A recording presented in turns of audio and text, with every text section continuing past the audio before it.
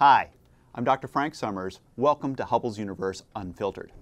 If you've been with us before, we used to do Hubble's Universe in the auditorium where I was standing behind a podium. For this new format, we've moved into the studio and we're presenting it on a widescreen format. And what's most important, what's exciting to me, is that I get to present the astronomy and all this wonderful science of Hubble directly to you.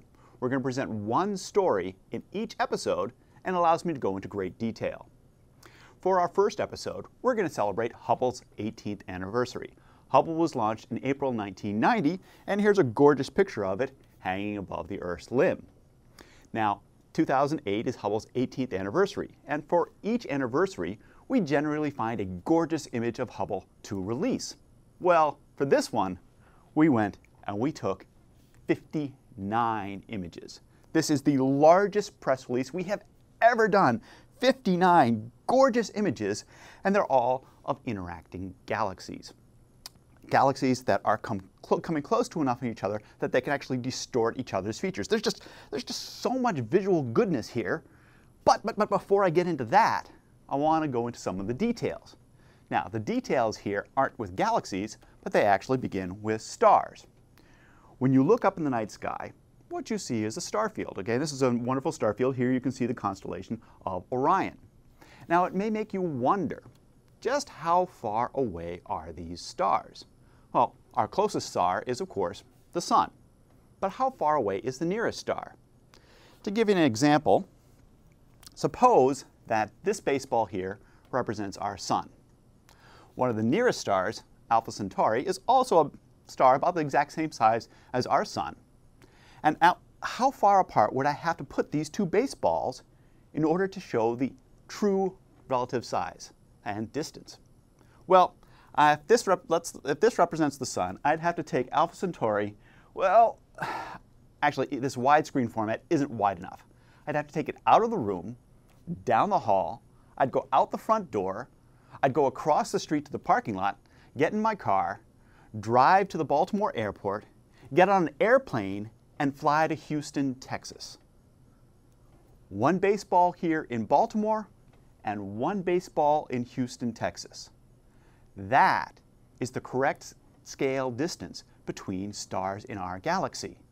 One baseball with the Baltimore Orioles in Camden Yards and one baseball with the Houston Astros in the Astrodome. The distances between stars are about 1 million times larger than the stellar diameters. Well, the same is not true for galaxies. Here is a representation of our Milky Way galaxy. We actually live inside the Milky Way galaxy, so we can't get outside of it to take a picture. So this is an artist's conception of our Milky Way galaxy. And it's composed of about 100 million, maybe 200 billion stars. Okay, 100 billion to 200 billion stars in our galaxy. And our nearest large neighbor galaxy is the Andromeda galaxy. This is a real image of the Andromeda. And it's also 100 billion, 200 billion stars, along with, sort of gas and dust that you can see along these spiral arms and these dark regions along in here. Those would be the gas and dust in Andromeda. Now, these guys, being composed of hundreds of billions of stars, are much, much larger than our stars. Our Sun would be a tiny little something way in here. They're about 100,000 light years across. Now, a light year is the distance light can travel in a year. So that means from one side of our galaxy to the other side of the galaxy, it would take light traveling at 300,000 kilometers per second, 100,000 years to cross it. Okay, that's a long time. But so 100,000 years for the size of this and about 100,000 light years for the size of this. The question then is, how far apart are they? Well, these two galaxies are about 2.5 million light years apart. I don't have to get on any airplane and fly anywhere to show you the scale distances. I can actually just show it you here on the plasma screen. So they are about 25 times further apart than their size of these two galaxies. That's relatively close. We had a scale of about 1 million for stars. We got a scale of about 25 for galaxies. That means galaxies are close enough together that sometimes they can get really close and actually collide. Here's one image of two galaxies, and you can see a nice spiral galaxy here, and this is a spiral galaxy, but it's seen edge on, and all that dust and gas, you can see that as a dust lane, sort of shaped like a pancake, right? Okay, well, this guy looks like it's about to smash into this guy. Okay, and here's another image where you've got one galaxy that looks like it's already smashed through. The galaxies have become close enough, they find each other's gravity, gravity pulls them together, and this one is actually smashing through the other. Here's an image where the two galaxies have actually already passed by one another, and you can tell that because you see these big long tails sticking out. We call these tidal tails, and it's due to the tidal force of gravity. Basically, it's the simple idea that the gravitational pull on the near side of the galaxies is stronger, and the gravitational force on the far side of the galaxies is weaker, and that stretches the galaxies out to cause these big, long tidal tails. There's actually tidal tails in between them, but those sort of merge together. So when the galaxies come back together, you get these big, long tidal tails stretching out here, and then the cores come back together. Because, you know, the gravity of one galaxy knows where the gravity of the other galaxies, and they're going to eventually smash in together. When they do, they can become all mixed up, and here you've got a picture of two galaxies where you can still see the tidal tail stretching out, but you've got all this sort of stuff just mixing together, and what they do is they merge to form a new, larger galaxy. So, let me show you those 5 images all at one time. You can see they're sort of approaching, and they're smashing, and they've got the tidal tail development, and they're coming smashing together, and then they're all mixed up. And it sort of looks like a sequence. Now, wouldn't it be cool if you could sort of watch this galaxy collision sequence go through? Well, galaxy collisions take about 1 billion years, maybe 2 billion years to occur. So to go from the first to last would take about 1 billion years, and we just don't live that long enough to be able to watch it. But what we can do is we can use computer simulations. We can take simulated galaxies, put them on the computer, smash them together, and see if they form what we see here with Hubble. Here is one such computer simulation. And what we've done here is we're going to play through the computer simulation, and then we're going to pause it here.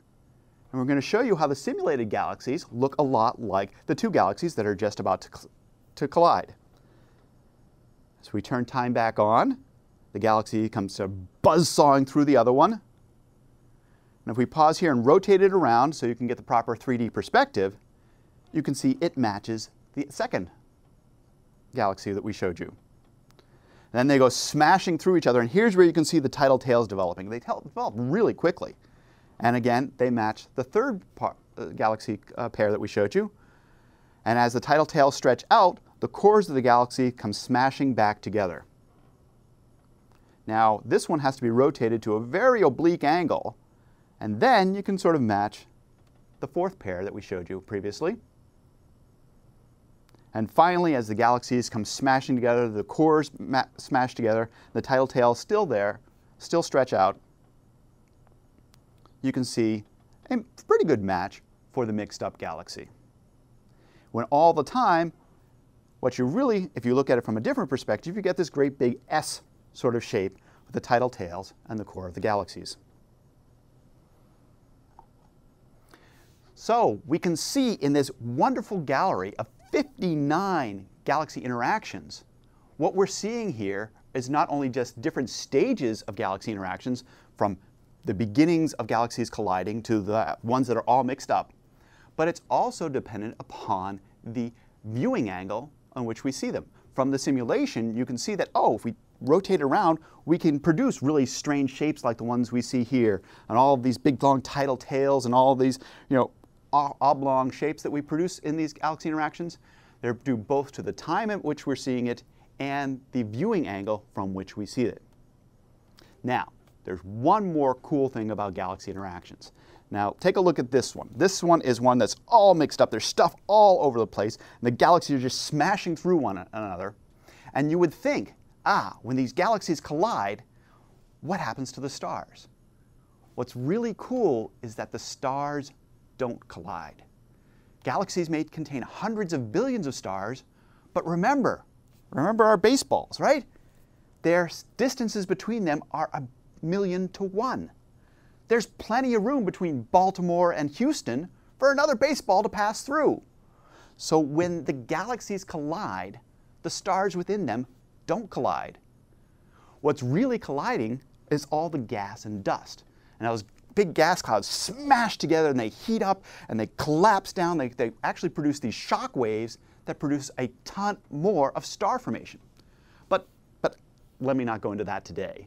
That'll be a topic for another episode of Hubble's Universe Unfiltered. And I can't wait to tell it to you because it's a really cool story too. We'll see you then. Take care.